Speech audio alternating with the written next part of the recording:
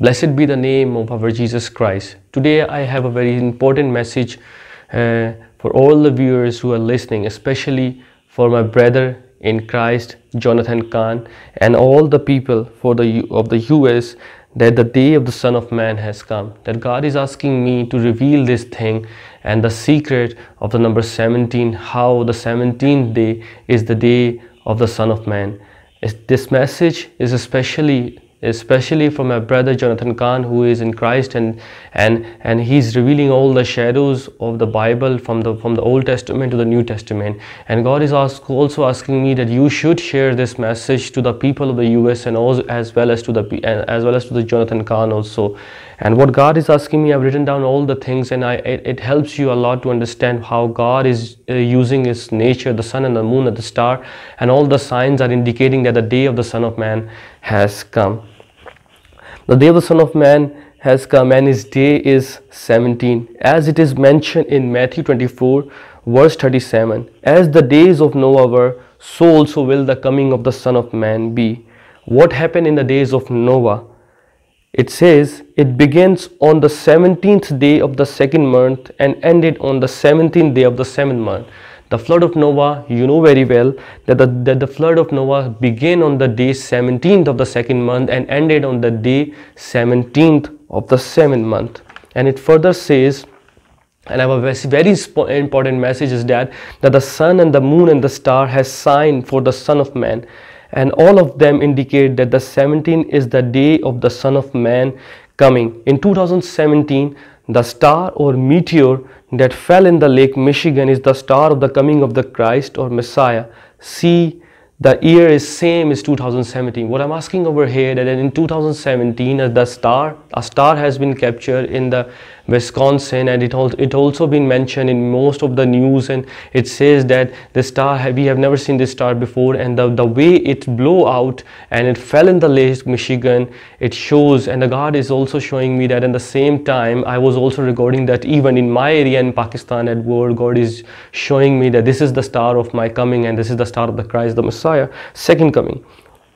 And furthermore it says, and furthermore God is revealing me that in 2021, the previous year, there are 2 lunar eclipses and 2 solar eclipses. Total 4 major events happen in 2021. 2 lunar eclipses and 2 solar eclipses. The first lunar eclipse and first solar eclipse happened with the exact difference of 16 days. The first lunar eclipse happened on 26 May 2021, and the solar eclipse happened on 10th June 21. And the next exact 16-day difference. This is a difference. This event happens in the mid of the year, and the difference of this, the lunar and the solar eclipse, the difference is 16-day difference, and this exact 16-day difference happens at the end of the year of the 21. You can find this all teaching on the dateandtime.com. You can find it on the Google and search it out, that these major events happened in 2021 or not.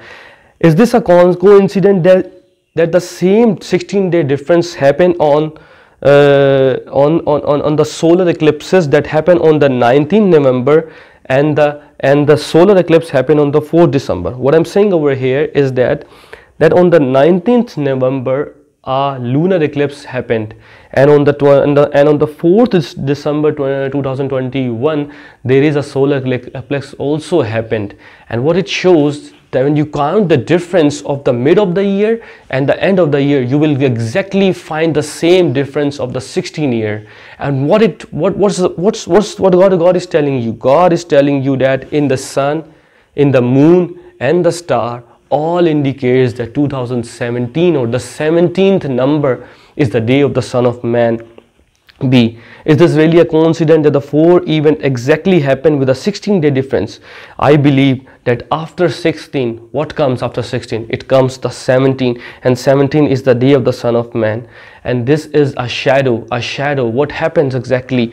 If you go in the Genesis, you will find that the flood begins on the 17th day, and the ark rested on the 17th day. Joseph was 17-year-old when he was feeding the flock of his father, and Jacob lived in the land of Egypt for 17 years. When he came to Joseph, Jacob lived over there. What exactly the thing is, 17th is the day, and it marks the beginning of the Son of Man is to come.